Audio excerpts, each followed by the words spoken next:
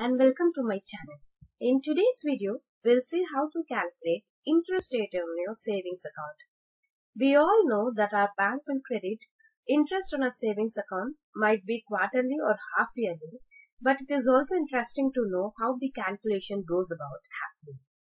Now, the interest on your savings account is determined every day depending on the closing balance. So the interest is calculated on everyday basis. It will be added up together and then it will be credited at the end of the quarter depending upon your bank.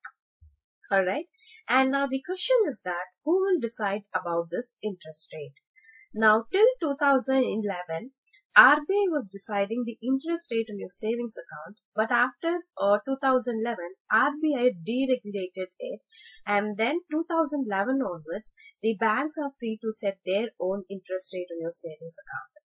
So, commercialized banks or nationalized banks like SBI, Canara Bank and all do offer interest rate ranging from 3.5 to 4%, and private sector banks like Kotak Mahindra, they do offer interest rate till 7% as well. So if you observe your passbook, you can get to know what might be the interest rate.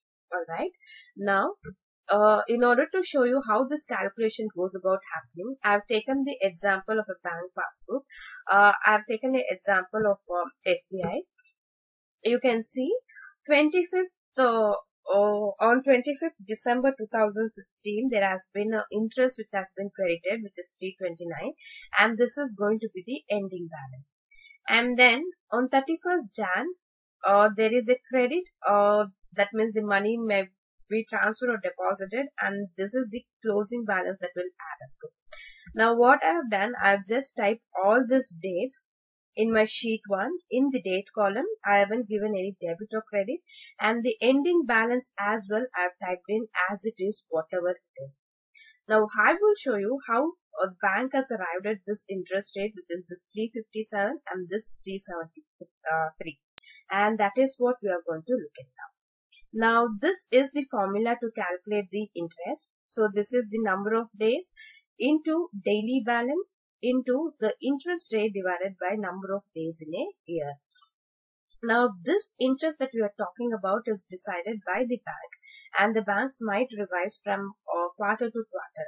So you may have to check it up for your bank's website in order to know about the interest details.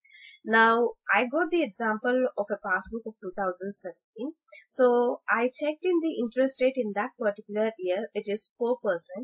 There has been changed, but for this quarter, the interest rate is 4%. Now, when it comes to SBI usually credits your interest on 25th of March and 25th of June. You can see the first quarter ends by 31st of March, but they will credit the interest on 25th of March. Now, we'll quickly see the calculation. See, the formula is to calculate the number of days. So in order to calculate the number of days, I'm going to make use of dated function. So, so that you don't have to calculate manually or count the number of days. So start off with equal sign. I'm making use of dated function. Now open brackets. This is the starting date, comma. This is the closing date, comma. Within quotations, give it as D. D in the sense it will calculate the number of days, close the brackets, into daily balance. So into my daily balance is there in column D6. So D6 into the interest rate. So as I mentioned earlier, the interest rate for the year 2017 is 4% divided by number of days in a year. So that is divided by 365. And then press enter. It will give you the interest rate. So just double click in order to calculate interest rate in all the three cases. Now you can see the interest rate will be usually credited on 25th of that particular quarter. Alright. Now on 25th March, you can see in this 25th March, the interest credited is 357. So how did we get that 357? Is by adding up this daily balance. If you add it, you can see I've got 357. That is the interest rate. And for 25th June, after that we do not have any transactions. So the rate of interest, you can see that 373 3 is the actual interest rate, and that is what we have got it. And this is how the actual calculation goes about happening.